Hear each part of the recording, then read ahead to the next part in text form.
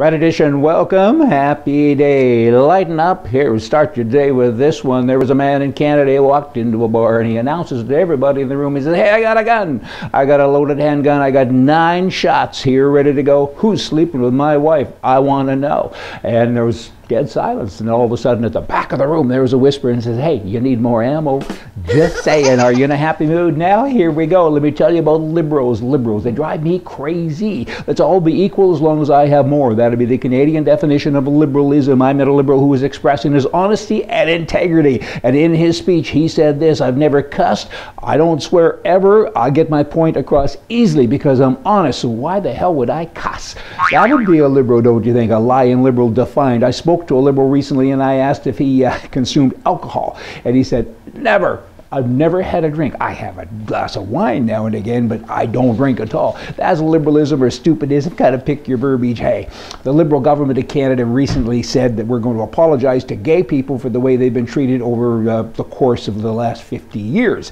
And, you know, governments are always doing this. I mean, the previous government, the Conservative government, they said sorry to all of the Japanese people. And they said, hey, back in World War II, we didn't treat you very nice. And the Indians, you know, back 150 years ago, we didn't treat you very nice. And we're sorry. And sorry. Recently I was in the US, I'm jumping now, and an American said to me, all you Canadians say sorry. You're supposed to talk like we do. And I said, how is that? And they said, sorry. Kind of like scary, sorry. Hey, back to this.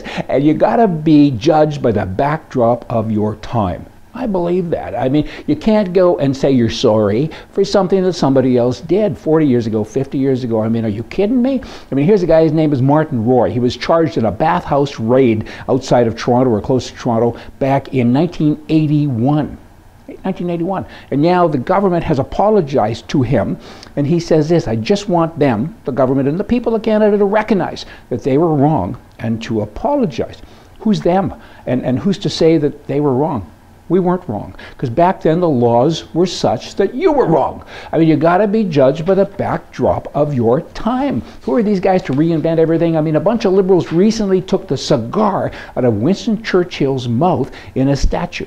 Are you kidding me again? I mean, he smoked a cigar. That's the reality. Who are you to come along now and say, you got to live my way? I don't want to live your way. I want to live my way. Leave me alone.